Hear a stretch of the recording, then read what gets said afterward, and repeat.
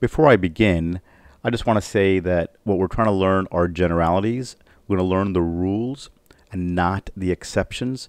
As you go through the video, there will absolutely be different times when you're going to say, hey, what about this disease? How about that disease? Sure. There are always exceptions, and that's what you learn during your residency and beyond. But where you guys are starting out, you want to learn the general rules, and then you can build on and learn the exceptions.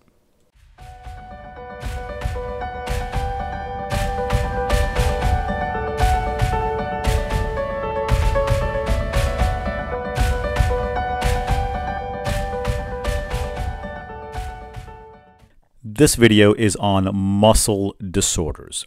So what is a muscle disorder called? It's called a myopathy. The next big question would be, how do you categorize muscle disorders? There are many different ways, and you'll find your own way, but one way to do it would be based on etiology.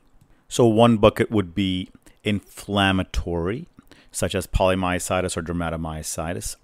Another would be medication-induced, such as statins or steroids, to name a couple.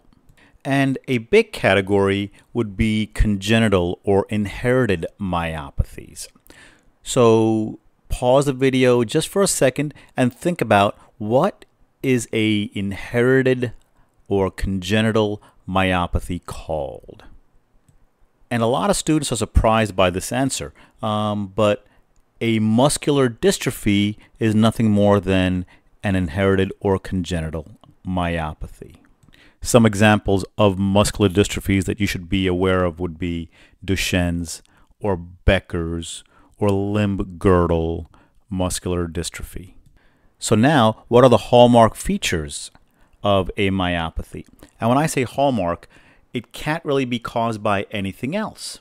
So if you just tell me weakness, well, a stroke can cause weakness, a neuropathy can cause weakness, not just a myopathy. If you say bilateral, well then so could a spinal cord lesion, so could a neuropathy cause bilateral weakness. So I want you to tell me very specific words which are very descriptive of the signs and symptoms of a myopathy, and they're the hallmark signs and symptoms of a myopathy. So pause this video just for a second, think about that, and resume. So the hallmark signs and symptoms of a myopathy are bilateral, proximal, symmetrical weakness. So there are some exceptions to the rule, but this is the most important generality you should remember. And one of the more important exceptions would be myotonic dystrophy, which is an inherited myopathy, and that usually causes distal weakness. Another exception to the rule would be inclusion body myositis, which causes bilateral proximal leg weakness, but bilateral arm and leg distal weakness. So there you go. That's a quick summary of a myopathy.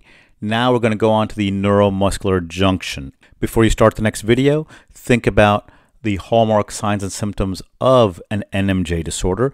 And just for simplicity's sake, think about myasthenia gravis as the prototypical disorder. And if you understand myasthenia gravis, then everything else falls into place.